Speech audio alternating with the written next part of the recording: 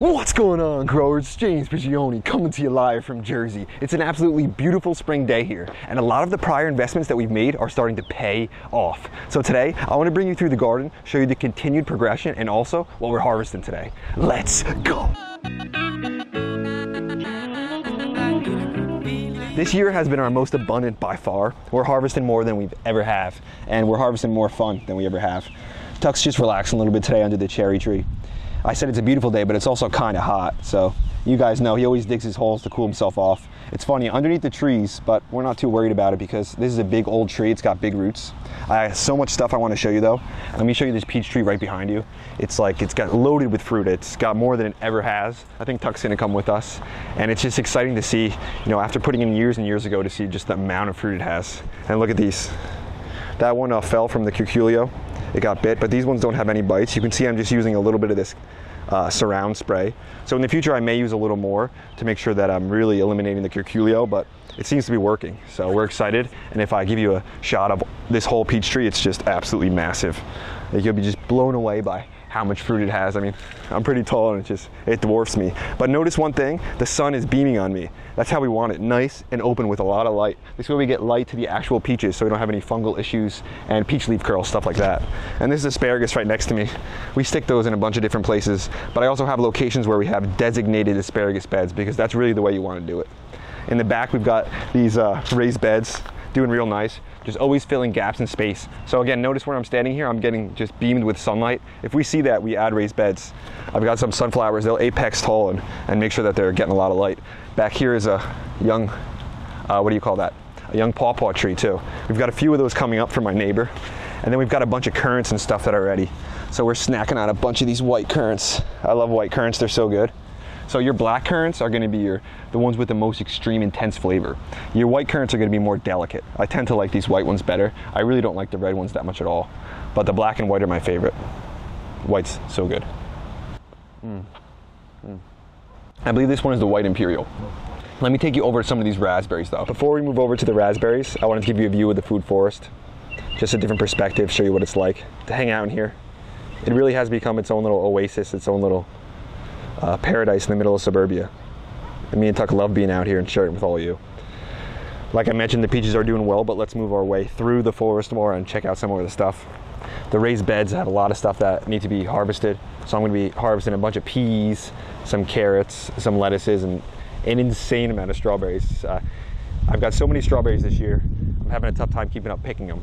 But I am so crazy that I just decided to plant even more. So I've got more strawberries under here. For me, I can never have enough. I've got friends coming over and helping me pick them, so it's a lot of fun when we're all out there, you know, just eating the strawberries right from the plants. And this peach tree is the one that is just ridiculous. I think this is gonna be our biggest producer. It's looking beautiful, and I'm excited to eat the fruit right from it. I love doing it. Blackberries right here, doing fantastic. Those still have a good amount of time, but it's berry season.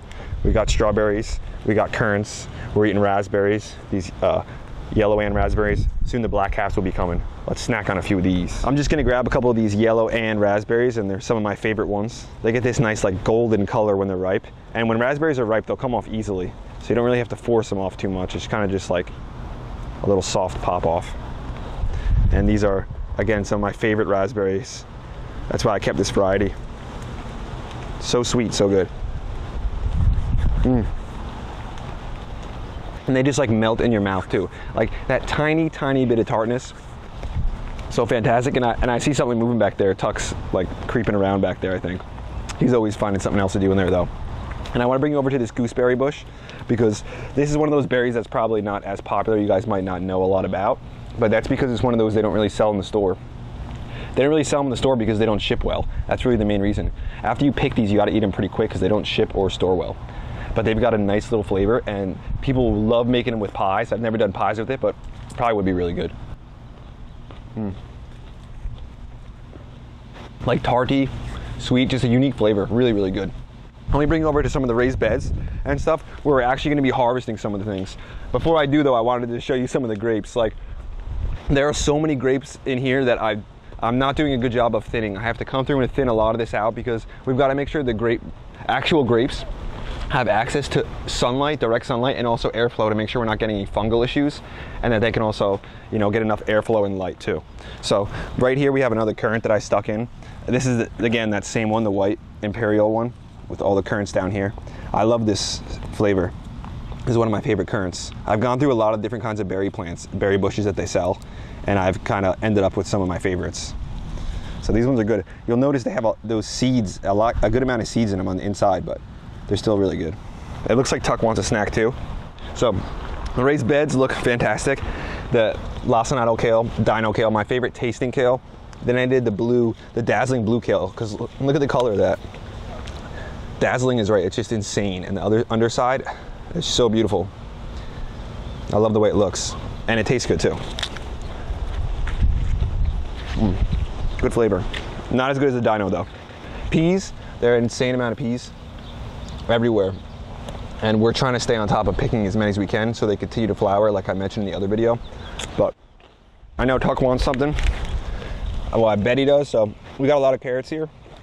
I'm gonna start harvesting some of these carrots. These carrots, look how big I got them early. Look at that guy. We got them so big so early because we started them in those hooped houses right here. So those hinged hoop houses, we talked about extending the season on both ends. So that's one of the ideas.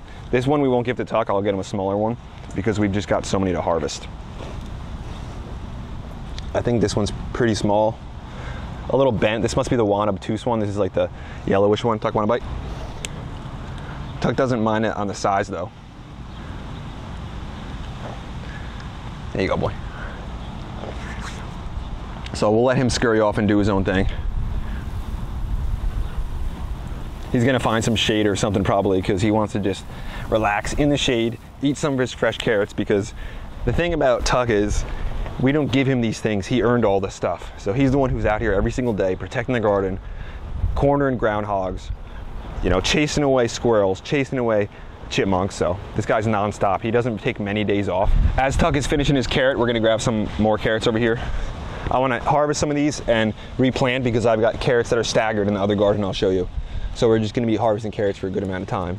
Some of them are probably ready. This guy's pretty fat. Love the color of that one. That's a beautiful color, especially next to that. And see, let's grab a couple more. Here's the other, the Juan obtuse, the yellow. So we've got the orange, the yellow, and the purple all right next to each other. And we're doing that square foot gardening method where I have 16 in a square foot. So we've been eating them like, you know, every couple of days, but we've gotten to the point in the garden where I can't, you know, we can't eat as much as stuff is growing now. We've passed that point. So like the lettuces too. This one's almost starting to flower. It's getting so late. So I got to make sure I'm harvesting them so they don't go to waste or anything. I'm trying to keep up with it though. Look at that. What a beautiful head. Then we'll drop that in, and then we'll get another one like this one. Looks good. Put that in. You got a lot more to harvest, and there's just so many things I want to show you in the other food forest. Before we move in though, I gotta show you these tomatoes. These are like my pride and joy tomatoes back here. Look at the size of these things, they're ridiculous. I've never had tomatoes this big this early, so I'm super excited. Again, the hinged hoop house, it was huge in getting us started early, and everything's just growing really well. I'm gonna show you guys in a video coming up how I tie my tomatoes and how I'm tying them this year. So if you wanna see that, let me know down in the comments. Just spam it down there that you wanna see it. And also do not forget to spam hearts in the comments for Tuck. Let him know that you guys are here mainly to watch him. But let's go over to the other food forest and just grab some food. Now we're stepping into the new food forest, and in here we've got so many annuals. The level of production is the highest it's ever been, and the amount of strawberries, it's crazy. I'm gonna give you an overview of the strawberries and show you some of the harvests that we got just the last couple of days. And we have to come out here every single day to get the strawberries because they're just ripening so quick. Looks like Savannah's coming out of the hen house. She's broody right now, so we're trying to break her out of that. We've got a bunch of zucchinis over here, some cucumbers, cantaloupes, sunflowers, that small, short, little stout variety of sunflower. I'm excited to see the flowers on that one. I think it's gonna be a beautiful one. And then this is the old pear tree. Strawberries, some new pear trees and stuff we put in. Here's our bigger zucchinis over here. We're already getting some zucchinis, and those will be ripe very soon. The flowers just need to open and then pollinate. And look at those. Really excited, that's my favorite variety. And then you can see the sunflowers there too.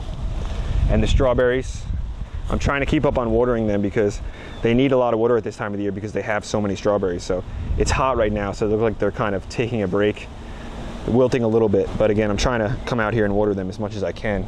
There just are so many of them. And this is my favorite variety, the Schuchsen. So good. But I'll give you a clip again of some of the strawberries that we're harvesting. And the blueberries too. These ones are gonna be ripening pretty soon. They're getting large right here. So this is only, I think, a second or third year plant. It doesn't take long to get some of your berries.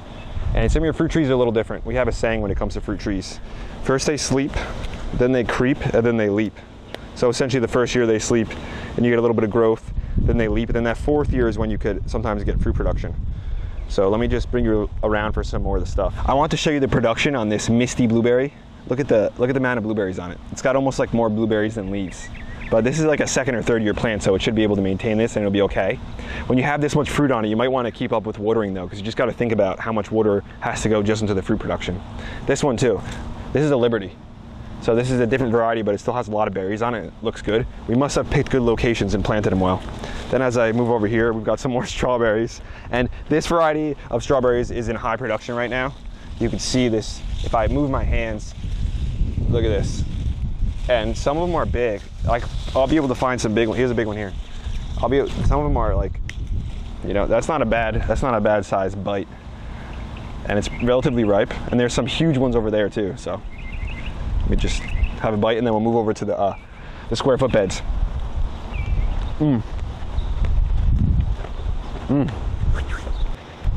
Definitely a mouthful, but look at these apples. Looking real nice. Excited for this apple variety. And the square foot beds, it's just, I'm blown away every time I come out here by the level of production.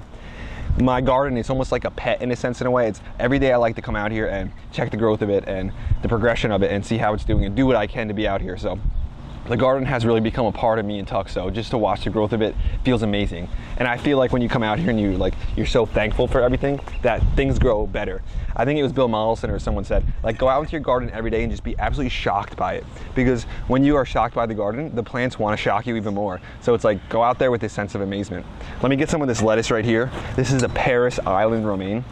Look at that, beautiful color. So great for making Caesar salads and stuff. Let me grab one of those heads. Nice lettuce head, and pretty clean too, which is convenient. So we'll drop that one in. I'm going to harvest these two for the video, and I still got more stuff back here that I have to harvest. More of those lettuces over there, and let me show you what happens when you don't get on the lettuce in time, which is super unfortunate, but it's my fault. It starts to actually seed.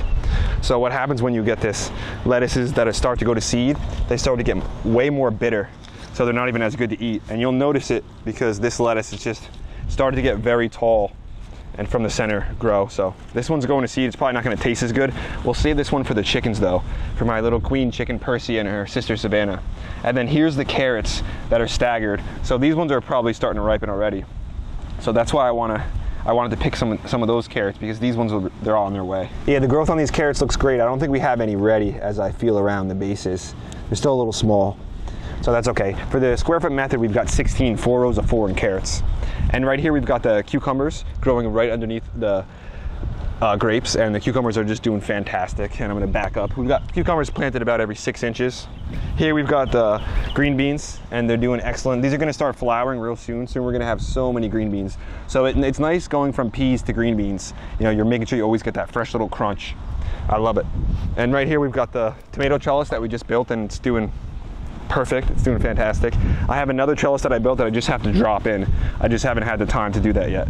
So these tomatoes are doing real well though. I want to bring you over to the section in the back where we've got the biggest brassicas that I've ever grown before. I can't wait to get these cabbages. It's like, I feel like they're going to be massive. Before I bring you over to those brassicas though, I just wanted to grab another head of lettuce. I'm going to have to harvest all these heads because this one is getting so close to flowering too. So we'll take this out and just cut it all the way at the base. And that'll be a nice fresh salad too. Back here we've got this ground cherry. So this is a unique one. I think I showed it last week, but if you guys didn't notice, the ground cherries are fun. That's like a little berry, something unique that you're not going to really get in the stores, and one of those just little things that you really appreciate when you grow your own food because you can't really get it anywhere else. And then look at this mammoth. I think it's called mammoth parsley. The size of these parsley leaves, they're huge. They're almost like too big, but I don't know if I'm going to grow it next year, but I think it's still cool. And the calendulas are so close to opening. This is supposed to be the white calendula, so I'm excited to see the way the flowers look. These are like marigolds, great companions. And this little lettuce head, let's grab this guy. Not sure what variety this is, but It looks pretty unique. Very tight, heavy. Yeah, it looks like a good one. It'll make a nice salad too. So we're definitely gonna have to get a new bowl or empty the bowl out and get some more stuff. But let's keep moving, and I see our first flower on our cucumbers right there. Super exciting. I can't wait. I love cucumbers. We're gonna be juicing a lot of cucumbers this year because we have so much stuff. As long as the cucumbers produce well, and I think they will.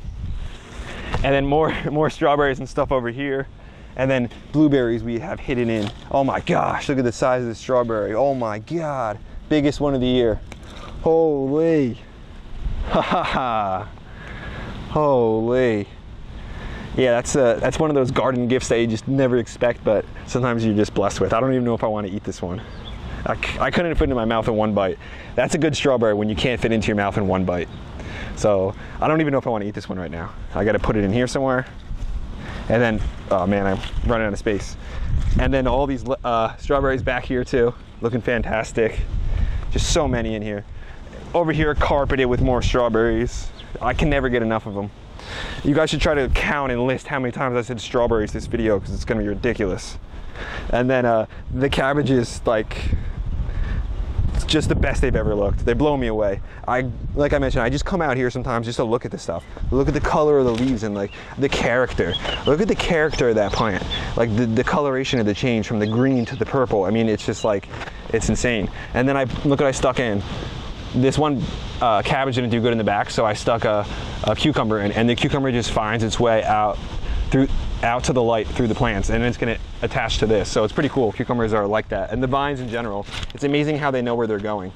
And this cauliflower is getting huge too, and more dino kale, more than we could ever eat, but that's the idea. We're over at the side garden now. I just have some things I want to show you before I end the video. One is this blueberry. Look at the size of it. It's massive. It's got some nice blueberries on it too, and I'm going to prune this blueberry down and keep it more bushy after I get the fruit from it. And then over here, these are my favorite variety of raspberries. I think you can tell by how many I've allowed to grow, and I've got them all trellised in the middle. This is going to be my sea of black cap raspberries. And now that the fruit is about this size here, I want to make sure that I'm coming through and watering it as much as I can, because we need a lot of water for all this berry production if we want to make sure we're getting good, juicy, big, delicious berries. And then right next to you right there, we've got an Asian pear tree, where we're trying to get some pears on this one this year.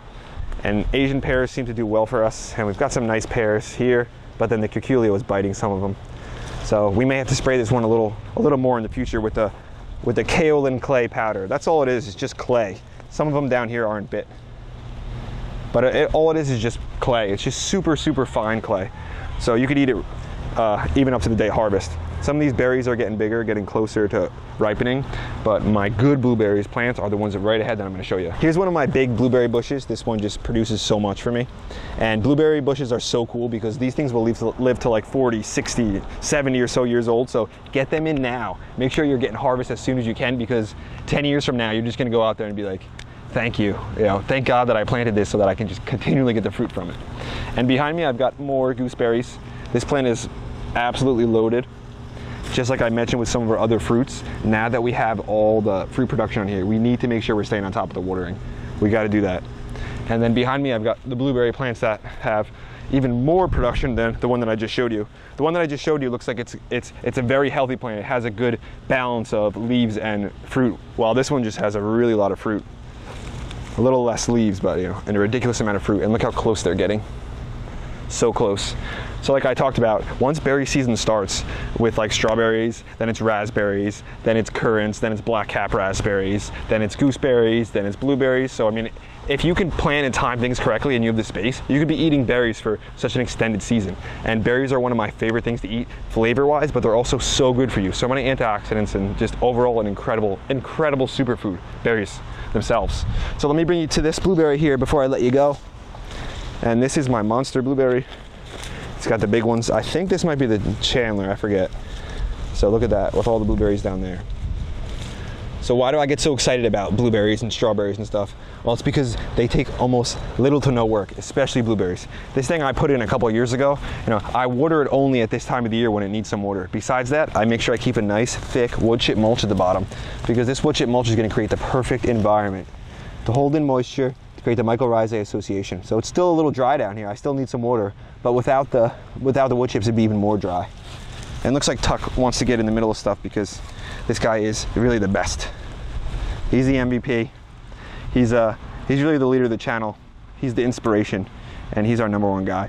So again, spam the comments with some hearts for Tuck if you love seeing him in the videos, and if you just love him being a part of the channel. Now let's check out these last thing before I let you go, and it is these red fleshed apples. So we're hoping we get some good red fleshed apples. I cannot wait to see what the inside of it would look like. It's like a pink red apple, and they're supposed to be a great flavor too. So again, the curculios hit these hard. We're trying to balance out of making sure we're getting some good fruit while also doing it as naturally as we possibly can. That's today's video, growers. Thanks for watching. I hope you enjoyed it. I hope you got something out of it. I hope me and Tuck inspired some of you guys to get things in the ground. Some of your perennials, maybe some strawberries, maybe some raspberries, some currants, some blackberries, or just something that's going to provide you a harvest in the future that you're going to be really thankful for, and something that's also going to provide your health, you know, a nice benefit. So if you guys enjoyed the video, hit the like button, hit the subscribe button, share with your friends. Don't forget to check out the merch down low. And also, whenever you're shopping on Amazon, do not forget to start your shopping with our Amazon affiliate link. I'm going to put it right in the description. Me and Tuck want to thank everyone who's already doing it, who's using this Amazon affiliate link whenever you're shopping. Again, it's a big help for us. It's super easy to do, and it doesn't cost you anything. So me and Tuck will be back in a little while with another video, but I'm going to clip in some stuff here where I have some of the harvest and stuff, because I didn't want to harvest things then just leave them to the side. I wanted to make sure I'm harvesting everything at once. So we'll be back at you real soon with another one, me and Tuck. Thanks for watching, guys. We